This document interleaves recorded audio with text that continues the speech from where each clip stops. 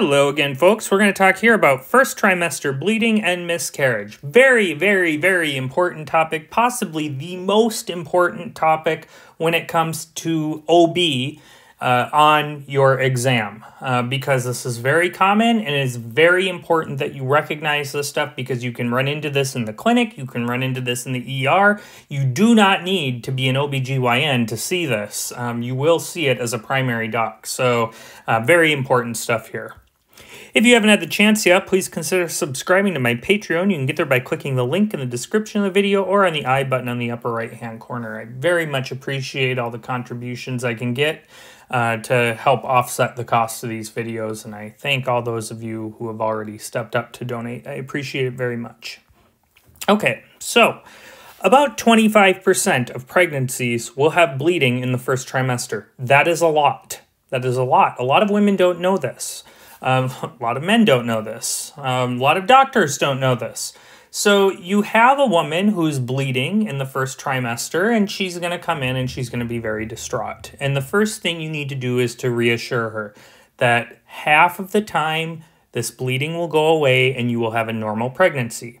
Now, half of the time, unfortunately, you won't, and you will have a pregnancy loss. So for that reason, pain and heavy bleeding are associated with an increased risk of pregnancy loss, but it doesn't mean that you will lose the pregnancy.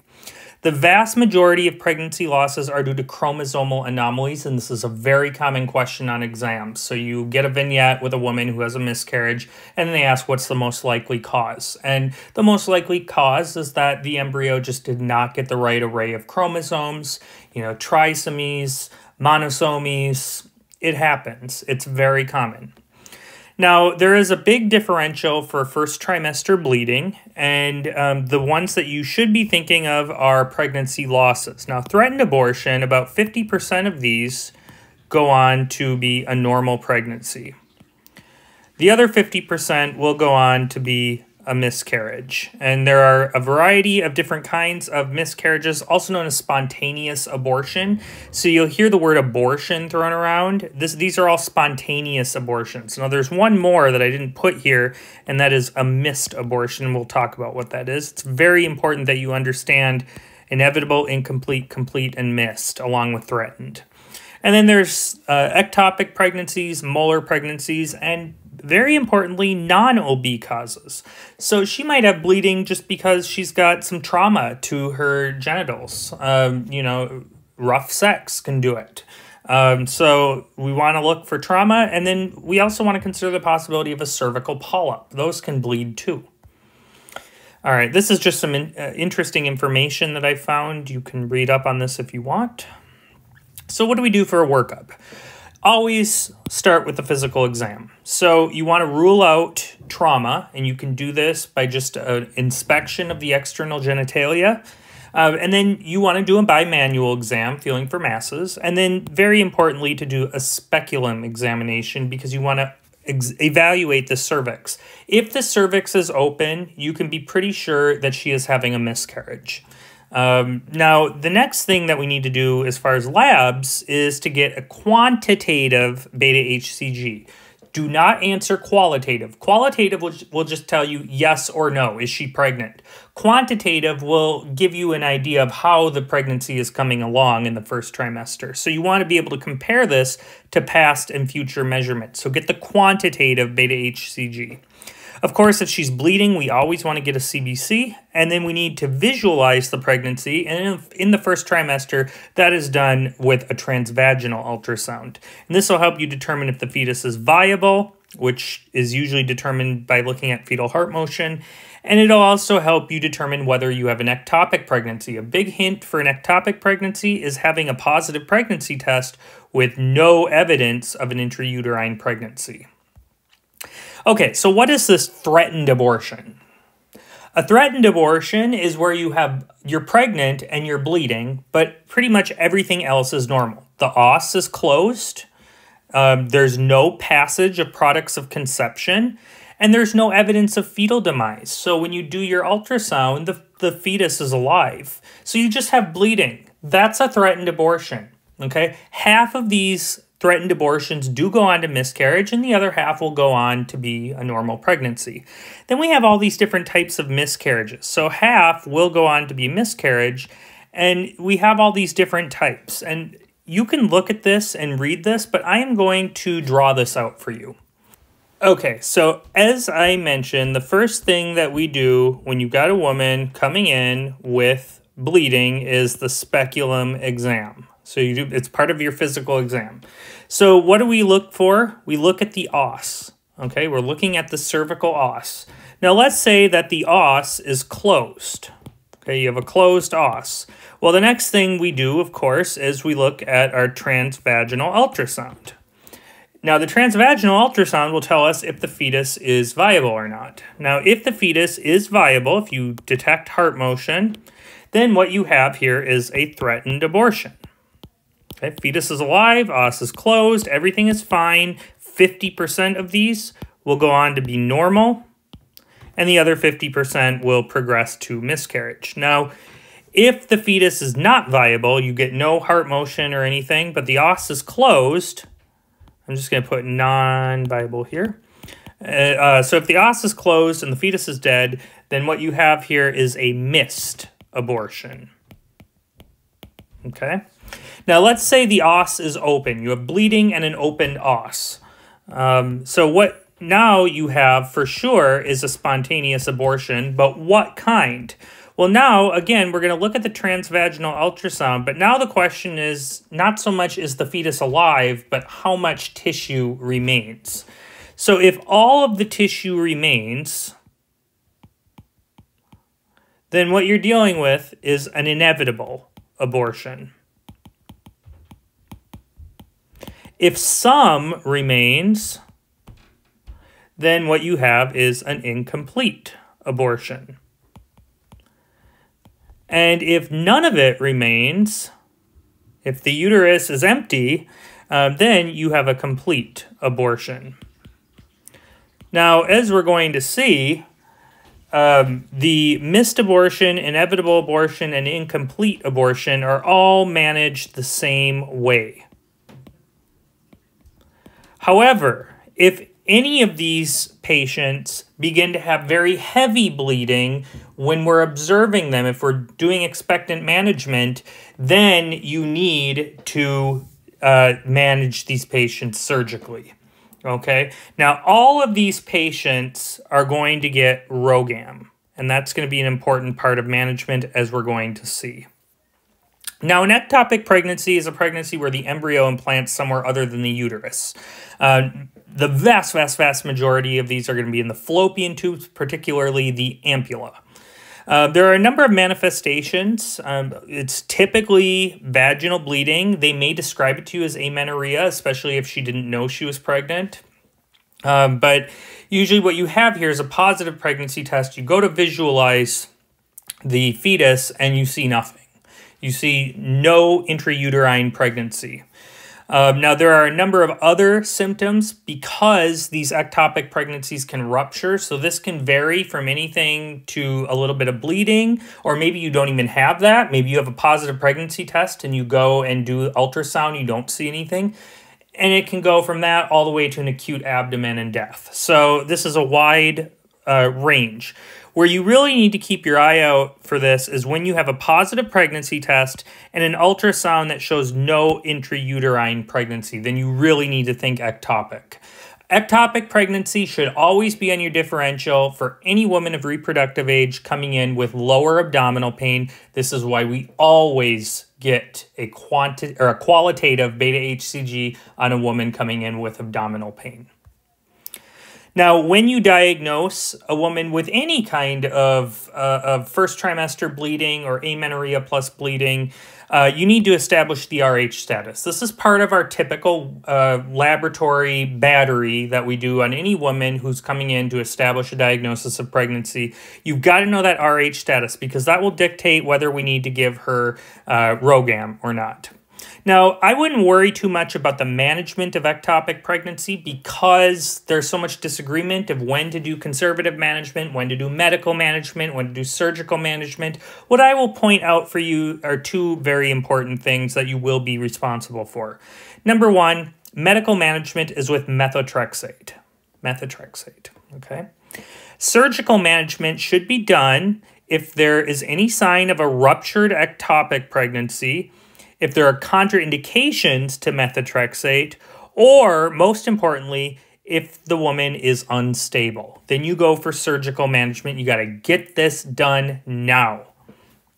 All right. Now, when you have a woman who has management for an ectopic pregnancy and you're taking care of it, you've got to follow her beta-HCG levels out until they normalize. These are some of the contraindications to methotrexate, so you can look at those if you want. Now, a molar pregnancy is an abnormal pregnancy that results from chromosomal irregularities. So this can happen in a number of ways.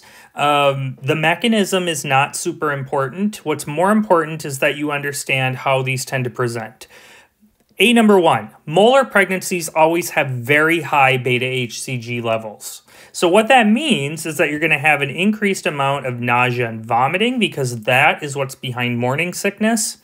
And another thing that we tend to see is an abnormal uterus size. Now, if this is a complete molar pregnancy, it'll tend to be large for gestational age. And if it's a partial molar pregnancy, it'll tend to be small. Okay, so what's the difference between these two? Well, a complete hydatidiform mole results from a uniparental disomy. So typically the way that this happens is that you have an empty egg and you are, the egg is fertilized by either 2 sperm or it's fertilized by 1 sperm and then that genome duplicates. Either way, you get uniparental disomy. So what happens is you've got your array of 46 chromosomes, but they both come from dad, and that's incompatible with life. So the way that this typically manifests is that if you were to do a sonogram, you would see prominent villi in this snowstorm pattern. Another thing that can happen from this is that you can get expulsion of those prominent hydropic villi, and they look like grapes. So you may hear that.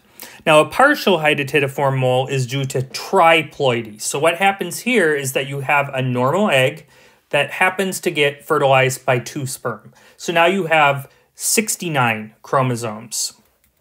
So that's triploidy. What you can see here is what looks like a fetus, but it is definitely not alive. It just looks like it. So you may see a fetal pole. So for this reason, this is often confused with a missed abortion. You're not going to have any fetal heart activity, but the os is going to be closed, and she's going to think she's pregnant, but it's a dead fetus. So that's why it gets confused with missed abortion. What's going to help you is that the beta-HCG is going to be high.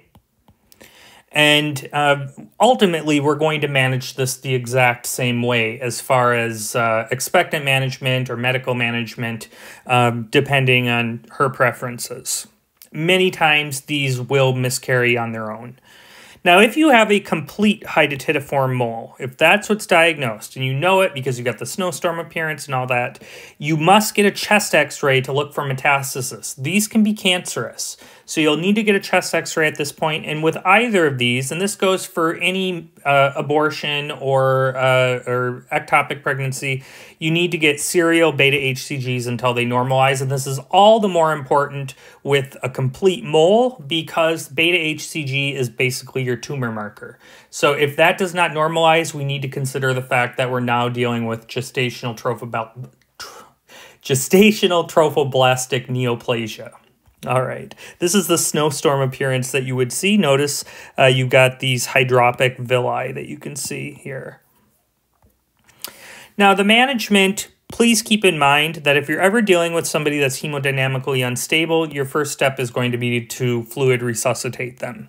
With threatened abortion, because this is not a miscarriage yet, we're going to follow them up with a repeat sonogram and a beta-HCG. Now, some sources say 7 to 10 days, some say 4 to 7 days. This is just what I found. You don't need to worry about that. Just know that you need to follow them up with a beta-HCG. We expect it to rise, and with a sonogram, we expect it to progress. These patients should also get ROGAM. They're bleeding, so we want to make sure we're not getting alloimmunization. Inevitable, incomplete, and missed abortions, it really is variable how we manage this. It's up to the woman. As long as she's not hemodynamically compromised, we can manage this expectantly, or we can speed nature along a little bit by doing misoprostol or just evacuating the uterus. Again, you need to repeat, particularly beta HCG, and ideally a sonogram, because occasionally there may be retained products of conception. A complete abortion, you don't really need to do anything, just reassure and give ROGAM. Ectopic pregnancy, it's very complicated how this is managed. What you do need to know, however, is that if she is unstable, you need to do surgical management. If you do medical management, it's with methotrexate. And then a molar pregnancy, we always evacuate this, and then we get serial beta HCG levels, as we just mentioned. This is a way that you can visualize threatened, inevitable, complete, and incomplete abortions. So you need to know whether there's passage of fetal tissue and whether the cervical os is opened or closed. And then the missed abortion, the thing that stands out with that is that there's no bleeding, no passage of tissue. All you have is a dead fetus and a closed os.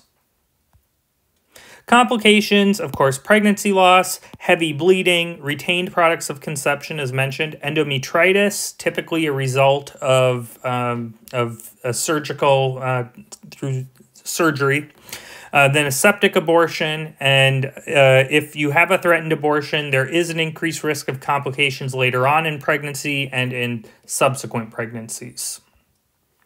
So to recap, the most important steps that you need to do: make sure you give fluids if they're unstable. You need to make sure you do your good physical exam with a speculum and visualize that os.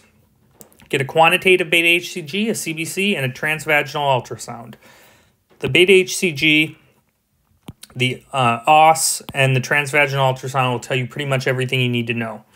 Know the difference between threatened, inevitable, incomplete, complete, and missed, because it does get asked. Miscarriage can typically be managed expectantly, depending on various factors, including the beta HCG levels and the size of the fetus. The preferred medical management for a spontaneous abortion is misoprostol, but for an ectopic pregnancy, it's methotrexate. Surgical management for a spontaneous abortion would be D&C. For an ectopic pregnancy, because it's not in the uterus, we have to get to the fallopian tubes, and so it would be salpingostomy or salpingectomy. We follow these patients up with beta HCG levels until they normalize, and we give ROGAM to all Rh-negative women with threatened abortions, spontaneous abortions, and ectopic pregnancies.